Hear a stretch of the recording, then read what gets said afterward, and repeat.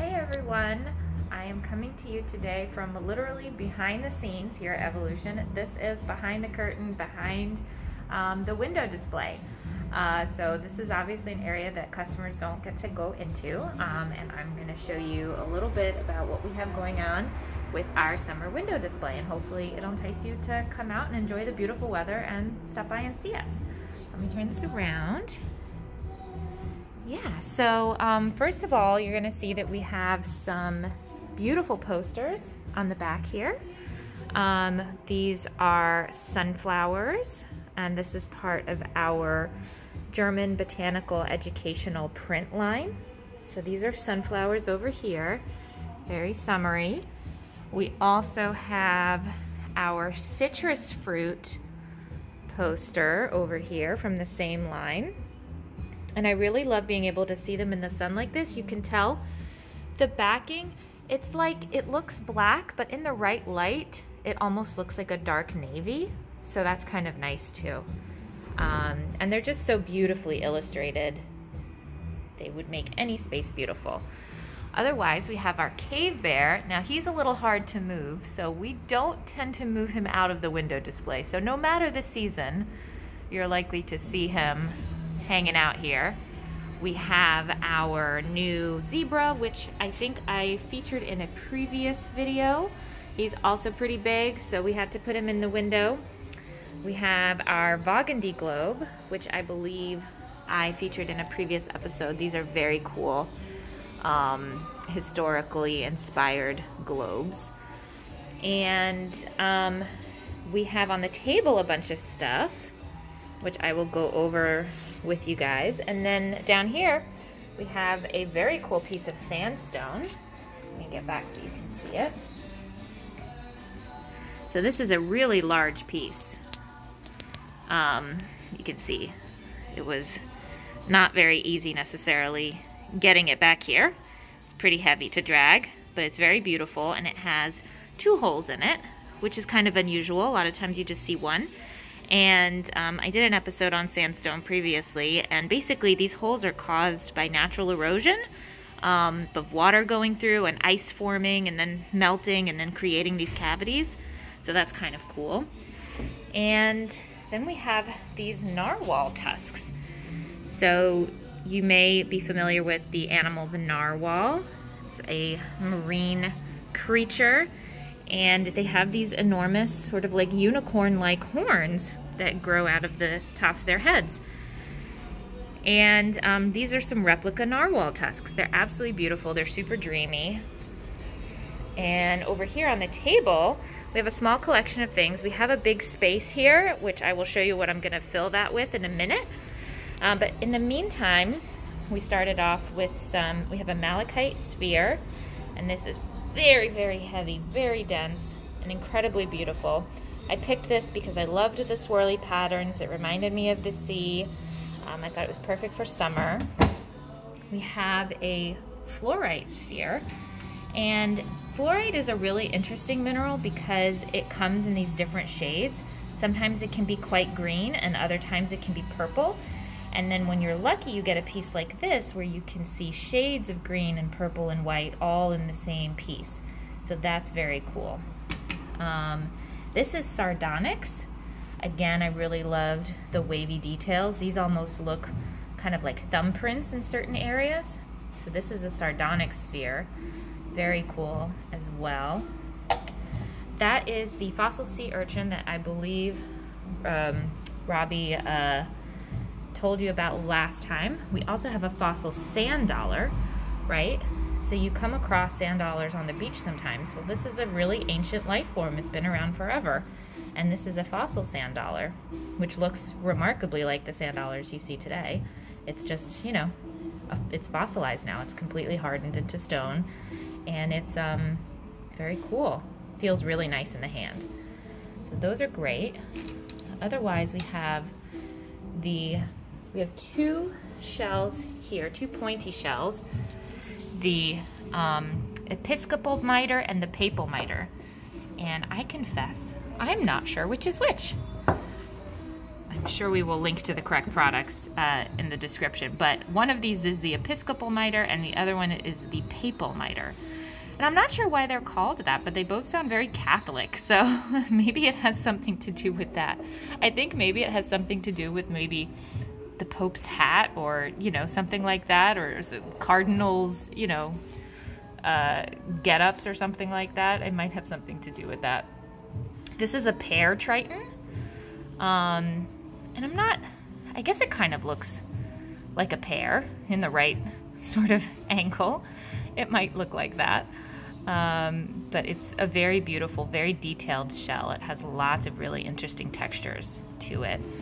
And this is a red abalone.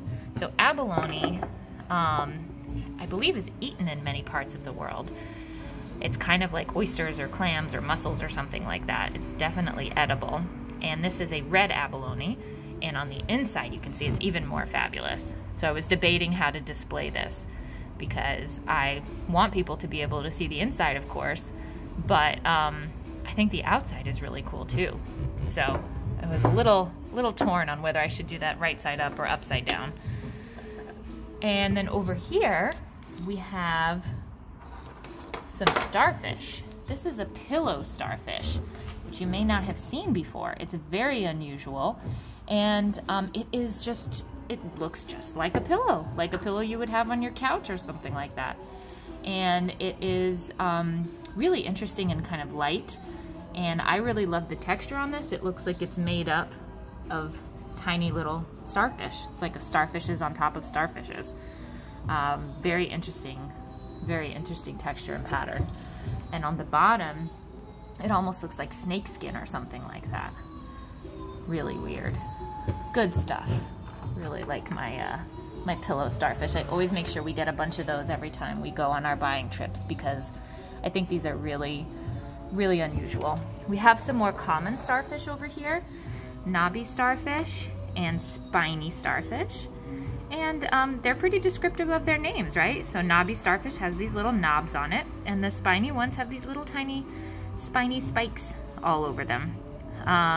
And we definitely have a lot of these in stock, so check those out if you're interested. And then on this side, we have something very unusual. I'll turn it around so you can get a better look. Now, by looking at this, you might not be able to guess what it is. It is pretty unusual. I'll get a little closer so you can see the texture differences. So this here is rough, this is shiny and smooth over here, and then you have this beautiful banded material over here. And I can tell you that this is actually a slice of a water pipe that's about 100 years old, that contains, you know, decades and decades of accumulation inside the water pipe. And so they took this water pipe and they sliced it up into 1 million slices, and now they sell them as decorative objects. And this buildup here, these deposits are aragonite. So aragonite is a type of mineral deposit that accumulated in this particular section of the pipe. And so it's just this awesome thing to look at, and it's so unusual and doesn't, you know, doesn't look like a piece of infrastructure, but that's actually what it is.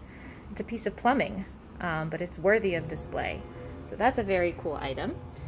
We have a Pyrite Sphere. Pyrite is also awesome. I love Pyrite spheres in particular because I think they look like the Death Star under construction. And it looks super shiny. They have great weight to them, and they are really, really fun to look at. Super, super shiny. You get a lot of bang for your shiny buck with pyrite. And then finally here we have a calcite sphere. So I'm not even going to try to pick this up because it's extremely heavy. Calcite is one of those minerals that comes in different colors as well. Sometimes you can get blue calcite, orange calcite. I've seen yellow calcite, I've seen green calcite. So it's one of those minerals that's really dependent on kind of where it forms and what impurities are in the earth around it that give it its color. So usually when you have orange and red colors and pink, the impurities are due to iron, right? Because iron rust has that kind of reddish texture to it, you know, reddish tint to it. So I'd have to do some more research and see if that's what is in calcite, but I wouldn't be surprised if that's the case. And then finally, I wanted to take you outside so you can see what's under the table. So it's gonna get loud for a minute, and then I'll sign off, but I thought it was worth showing you.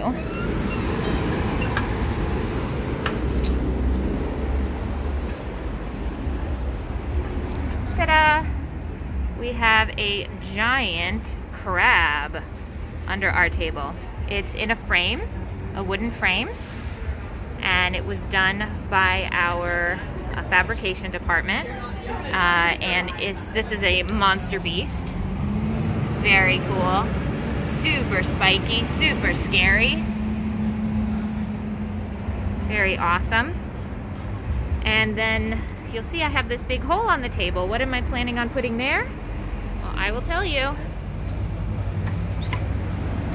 I am going to be putting this crab, even bigger crab, on that table. And I am just going to need a hand to take it down. So, because it is quite large, as you can see. And I was not quite confident that I could do it by myself yesterday, so I wasn't able to take it down. But hopefully within the next day or two, I'll be able to get some help, and we will get it down onto the table so everyone passing by can see it, and hopefully we'll draw you into the store. So there is a look at our summer window display so far, and I hope you enjoy learning about some of these items and that you come down and visit us. All right, thank you, bye.